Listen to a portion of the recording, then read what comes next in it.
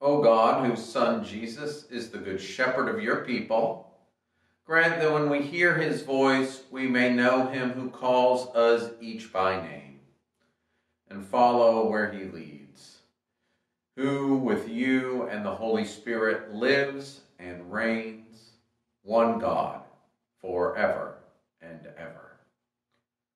Amen.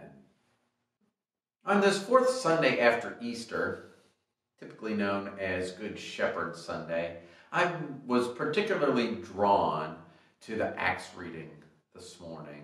And I'm just going to read a little bit of it for you, and then I'll explain why it seemed to be so relevant. And those who were baptized devoted themselves to the apostles' teaching and fellowship, to the breaking of bread and the prayers. And awe came upon everyone because of the many wonders and signs that were being done by the apostles. All who believed were together and had all things in common. They would sell their possessions and goods and distribute the proceeds to all as any had need. Day by day, as they spent much time together in the temple, they broke bread at home and ate their food with glad and generous hearts, praising God and having the goodwill of all the people. And day by day, the Lord added to their number those who were being saved. This chapter has been a special one to me my whole life, and the tradition that I grew up in, Acts chapter 2, was something that I heard often, as it seemed to set the template for what this early Christian community was like. We have the very first Christian sermon. We have the very first baptismal service. And then at the end, we get this idyllic picture of the first Christian community. And the reason I think that this passage is spoken to me this week is because I'm reminded in this picture of the idyllic Christian community of these practices that seem that we have lost as we've all been safer at home. This idea that these people heard this sermon and they were baptized and they received the gift of the Holy Spirit, and then they started to devote themselves to the apostles' teaching and fellowship, to the breaking of bread and the prayers. And all Christians, from these first ones to the ones living in this day, and my guess is to all Christians yet to come, they will take this model as the way to be the Christian community. But it seems like there are at least a few things in this list that are very hard to do right now. The apostles' teaching, of course. We have books and books and books. We have podcasts. We've got ways that we can engage and read the scriptures ourselves, because many of us have Bibles in our homes. And if we don't have a Bible in your home, I tell you there are Bibles on the internet. And if you don't have a Bible in your home and you don't have access to the internet, we will get a Bible into your home. And so you can still engage that. That one seems pretty easy. But the others in this list, fellowship, breaking of bread, and prayers not just individual, but prayers as a community, these all seem so hard to do. And a lot of us, not just people that wear black shirts and white collars, have been trying to figure out the best ways to do these other three in the midst of a time when we felt like we had these all ripped away. But we're discovering our view was too small. That in many ways, these can still be done. We find great fellowship 3 days a week in a very small group that gathers for morning prayer. And if you ask any of them, I think they would tell you the same. It has been great fellowship. We have found ways as a diocese to worship and pray together in a very strange way, using tools that we thought were just for posting cat videos and updates about how our grandchildren were doing. We have found ways that really are meaningful that we never thought had any meaning at all. But this breaking of the bread one, that one does seem difficult. And as our time of isolation continues, this seems to be the one that wears down on many folks. Because we've taken this to mean communion only. And I'm not here to dispute that the writer of Acts probably did intend, in many ways, the gathering of the group of followers of Jesus together to bless bread and bless wine and share it as though Christ was present with them, is what they had intended. But I think, just like we thought that we could only have fellowship when we could be in person, and we could just pray together when we could be in person, just as the way our thinking was too small there, our thinking is too small if we say that the writer of Acts only had in mind a ceremony presided over by someone with training wearing a robe and a stole on Sunday morning. That breaking of bread that they devoted themselves to, we can still devote ourselves to, wherever we might be, whether we're with our families, and whether there's even bread and wine necessarily. But we can sit down and we can bless the meal that we are about to have, remembering and inviting the Lord Jesus Christ to be in our presence. And we're carrying on the tradition as well. We are breaking bread. And like those disciples on the road to Emmaus, who were not having communion with Jesus when they recognized him merely eating, we can find that we can do this too. This time of pandemic is not a time of no church or lesser church. It has really been a time for us to reevaluate what we think church needs and rediscover our own ability to devote ourselves to the things that are most important about being church. We don't need someone else or some other organization to do it for us. We can dig into the apostles' teaching.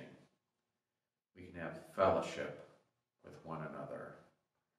We can break bread in ways that we recognize the risen Christ in our midst.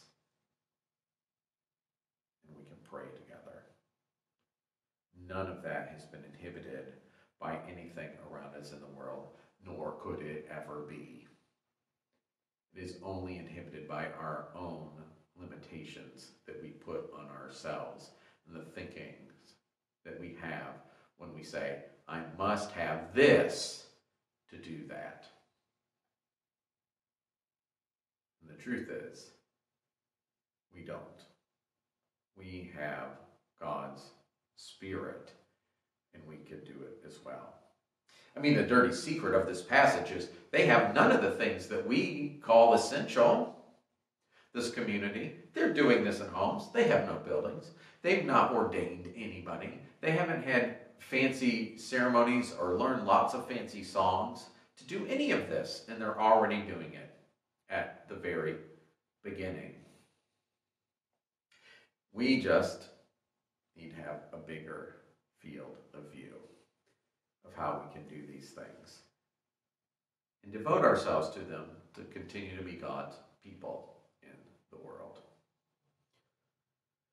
So that template was something that's been important to me my whole life. Anytime I've evaluated a Christian community to be in, I have made sure that they tick those 4 boxes.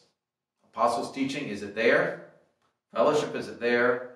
Breaking of bread, and I mean communion and what I just described, and prayers. And if they can't tick those boxes, that doesn't feel right to me. But this passage has taken on a new importance for me as well. Because as you read it, you hear of this wonderful community where everybody had things in common. They sold things to make sure that everybody had everything that they needed. Those are also things that we've been doing in this pandemic time, trying to figure out how to care for one another from afar. And we also see that they were praising God and had goodwill of all the people. How could it be more perfect than that?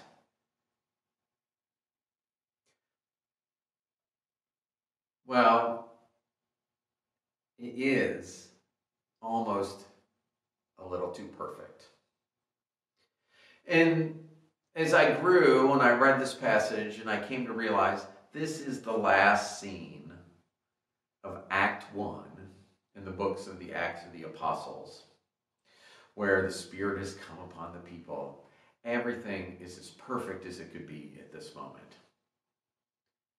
But I didn't take this view to the Bible that I often take to other media that I watch from time to time, which is, if you're watching a movie or a television show or reading a book, and finally, very early on in that story, a person has one of the best things that could ever happen to them. If their life seems perfect, we all know what that means is coming in this movie. Things are going to get hard. They're going to go real bad for somebody real soon, often. That sinking feeling that you get in the pit of your stomach when you see that two persons who have been falling in love, about halfway through the middle of a film, they express their undying love for one another. And the filmmaker makes the scene fade to black. You know that the next part of the story that happens when it fades up, something is going to challenge that love that they have. It might not be something that will destroy it forever, but it could be. And I believe that the writer of the book of Acts is doing that with this scene as well. The scene isn't here just to give us a picture of what we should strive for. It is a warning that when things are perfect, we stop looking for how we need to continue to grow. Because immediately after this, Peter and John are going to find themselves on trial. We're then going to get a story about some people that exploit the idyllic nature of this community. They are going to try to gain favor and power in the community by being the best, the most charitable. They're going to sell lots of stuff so that people think good things about them. And it's going to end very badly for them. And then the story after that, we're going to discover that this idyllic community that they have formed, this picture of perfection, is only for some of them and not for all of them. And we have to have the very first church council to figure out how we are going to deal with the fact that we have already in this perfect community, us and them. It's because their view of the community wasn't expansive enough. And the last phrase in here foreshadows the trouble that's to come when it says the Lord was adding to their number daily those that were being saved. It's actually the growth that was the main thing that threatened them in their perfection.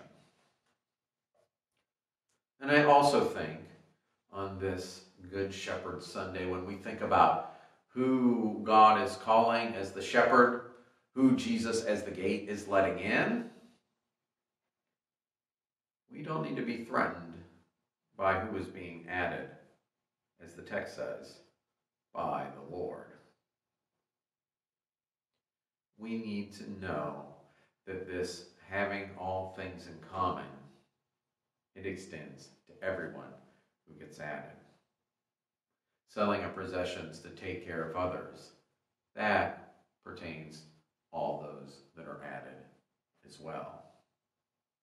That this here is not here to tease us, to make us want to form that community. It is there to remind us, and some of us have found this at time to time when we think we've got the perfect church family, that there's a threat to it. And that threat is God's grace. And we are going to be challenged at each turn to figure out how not to want our ideal and perfect community, to maintain it as hard as possible when there are others growing around it. And that's going to be the challenge of the whole book of Acts. This community has to grow. God means for it to grow. But every time it grows, it is a challenge. It is a time to reevaluate and reimagine whether or not our view of God is expansive enough, or if we've put limitations on God.